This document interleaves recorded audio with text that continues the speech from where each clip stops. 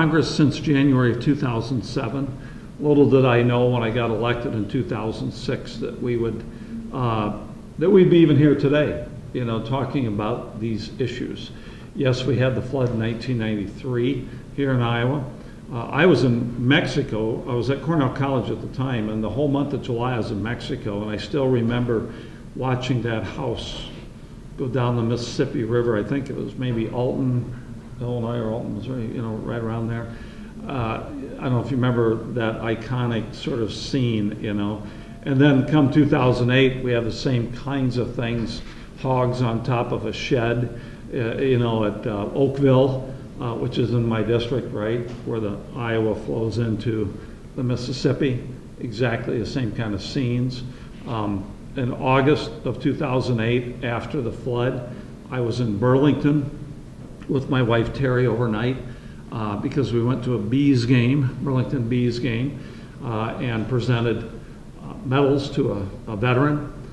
And then on Sunday morning, we got up and I drove Terry up to the Big Ditch, which is north of Burlington, up by Oakville, and there were still thousands of acres inundated in early August after the June floods. This was quite an event here in Iowa, as you all know, and caused tremendous damage. And at that time, my congressional district, I had 15 counties, and half of all the damage, at least in the state of Iowa from the Great Flood of 2008, happened in my congressional district. I learned, I mean, I knew about watersheds in Iowa. I grew up in Sioux City. You know, if you look over here, I know about the Les Hills and the Missouri River watershed and all that, and how Iowa kind of goes like this in terms of the watershed. Plus, I was a meteorology major for a couple of years at Iowa State, but don't hold me to anything on that, all right? I feel inadequate talking to all you folks about that. But you know, I knew about the watersheds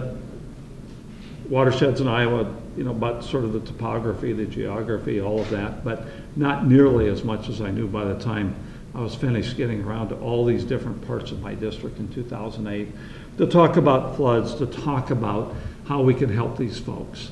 And over time, we have really learned so much, mainly because of the help of the Flood Center here. But you know, we're able to get significant assistance through Congress. It was contentious. I brought Tom Harkin and I, in particular, brought President Bush to Iowa not long after the flood hit. Came in on Air Force One, and I still have a picture of me educating the former educator that I am at Cornell College, right, fellows? Educating the President of the United States about my district and all that on Air Force One, kind of instructing him. And then I remember taking him over to the window as we were flying around Cedar Rapids in Iowa City before we landed, sort of pointing out, you know, what was going on. And I'm really glad he came in.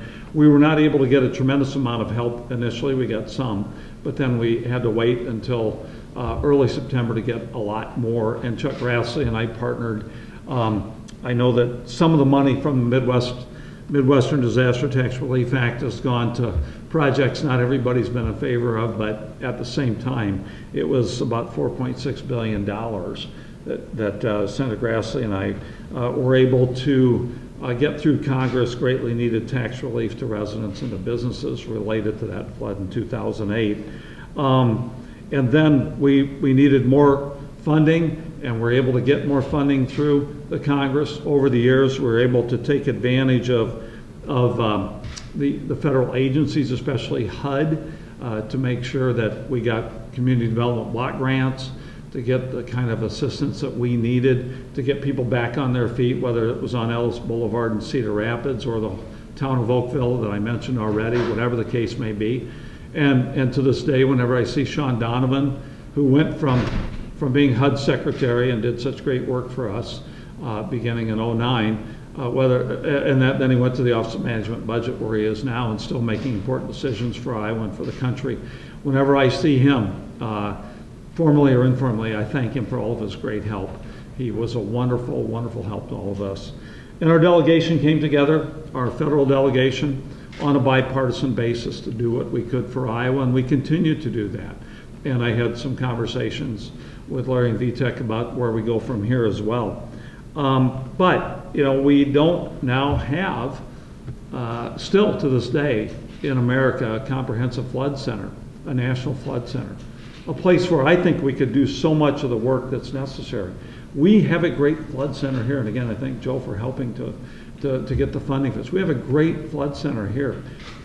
We can, I think, teach so much of the rest of the country what we found here at this flood center. And I'm going to let these folks talk about some of the things they've done. My bill would establish a national flood center. It wouldn't specifically establish it here at the University of Iowa, although obviously I'd be more than happy if this is where it ended up being. I'd be totally delighted, because there's been more work done here than just about anywhere else in the country on these issues. We've had to do the work because of what happened in 2008 and subsequent years since then, folks. That project out there on Dubuque Street right now, you know, raising Dubuque Street and then eventually the bridge too, that is because of what happened in 2008 and what's happened since then any number of times as well. And we continue to see challenges here in Iowa City and throughout Iowa. We had the Missouri River flood not that many years ago. I called Steve King when that happened. I'm from Sioux City originally. I called Steve King, talked to him for 25 minutes. And I said, Steve, my office has institutional experience. We will do everything we can to help you in your congressional district. Steve and I don't see eye to eye on very much, as you all know, politically, right? And on policy. But this is something that could bring us together, and I could help him, and we did during that time a few years ago when the flooding hit the Missouri River. So this really, I think we've got to look at floods in a comprehensive way. I think we have to test new methods and build on promising methods and techniques that these folks can talk to us about, so we can better predict and prevent flooding in the future in the first place.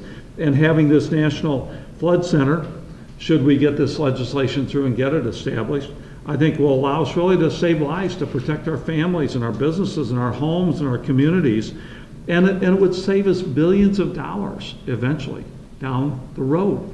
And that's something that politicians don't do enough of, and that is think about the long term. You can, I think, confirm that. Investments up front, and this isn't very much. We're only talking about $10 million here, folks, to begin with. But investment up front could save billions of dollars down the road. That makes total sense to me, and I think it does to taxpayers. And I think when we get the word out about this, I think that we can get folks on board on this. So I'm going to turn it over now to Larry and VTech. They can talk a little bit about their activities here, and then we'll open it up to questions. Dave will let us know how much time we have. He's in charge of monitoring the clock. And just thanks. You know, I just got to say one thing about these guys. I mean, they're all over Iowa, you know. I've got a district that goes all the way over to Newton, goes down to Lamoni, goes over to Keokuk, up to Clinton. I see this guy especially on the road from time to time. I saw him at Iowa's Best Burgers in Kellogg, Iowa one time, if you know where I'm talking about. I think it's exit 172, on 173, something like that, Interstate 80. He was out there doing monitoring, putting in gauges, whatever it is he's doing, you know, and VTech, of course, does the same kind of work. So I'm going to turn it over to Larry right now, okay? Thanks, Larry. Thank you. Well, it's my great pleasure as Director of IIHR to make a few remarks after Congressman Loebsack today. My name is Larry Weber. I'm the Director of IIHR Hydroscience and Engineering, and it's the Hydraulics and Hydrology and Fluids Research Program here at the University of Iowa that will celebrate 100 years of academic research in 2020. And so we've been in existence for over 95 years doing this type of work, and it was the state legislature following the 2008 devastating floods of eastern Iowa that saw that we had a resource in the state, came and met with us to learn more about IIHR, Hydroscience and Engineering, and that led to a request by the General Assembly to the University of Iowa to establish the state's first and only state-funded flood center. And Vitek Krajewski, my colleague and good friend, here is the director of the Iowa Flood Center that's been in existence since the 2009 legislative session. So we have this experience in running a statewide flood center. And in Iowa, with flooding being so predominant here in terms of natural disasters, it's a very important task for us. We began that work first by deploying sensors and developing community-based mapping systems to inform residents of their risk for flooding. And so today we've established about 230 stream level sensors across Iowa to help inform small communities that previously were on ungauged streams. We've released a series of community-based inundation maps based on Google Maps platform for anyone to go to in the largest communities of Iowa and see the risk that they face in impending flood disasters. We have a mathematical model that predicts rainfall, its conversion to runoff and stream flow, that we operate at several 100,000 locations to enhance the flood forecasting in Iowa. And we do this while working very closely with state agencies and federal partners that have a responsibility for flooding across the nation and in Iowa. We work with them very closely here in the state of Iowa. So we're very excited about that. I've always been so pleased and impressed with Congressman Loebsack and his work in response to flooding in southeast Iowa. We've had communities that have called the Congressman's office. He's directed them to the flood center, Oakville. Cologne has been a really shining example, a community that was facing about a $1 million a year annual expenditure of flood insurance premiums in their community. We came, helped remap that community, and reduced that cost of flood insurance to the community to less than $300,000 a year, a significant savings to a small community in Iowa, so very pleased with that. Today, as we look forward to the work that we're doing, we continue to advance the technology and the flood forecasting system we have for the state, but we're also working towards creating better community resilience. And how do we better prepare our communities for the disasters that we haven't yet seen? And that interest led us to write a proposal in a competition to Housing and Urban Development.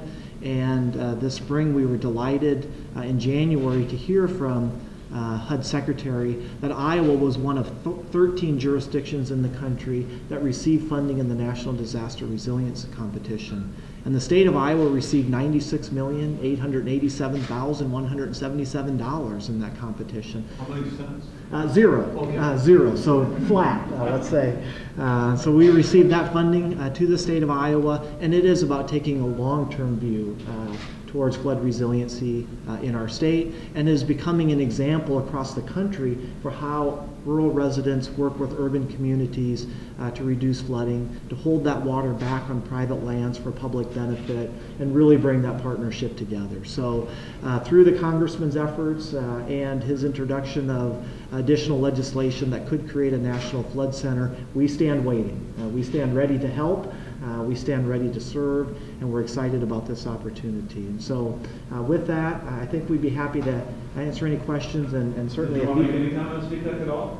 A couple. Yeah, all right. Come on up. Thank you, Larry. So I too would like to praise Congressman Loebsack for introducing this piece of legislation. I see some analogy, here. I always give credit of wisdom to the Iowa legislators for establishing the Iowa Flood Center. And I think that we more than delivered on the trust that they vested in us. And so here I give credit to Congressman Loebsack for the wisdom of establishing the National Flood Center, National Flood Research Center, located in academia.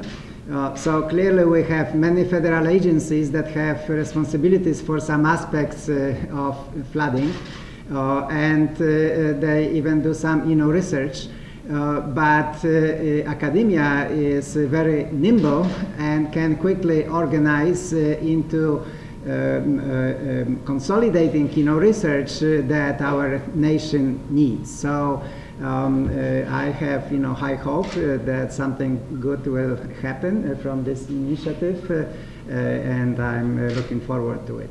Thanks, Thank you.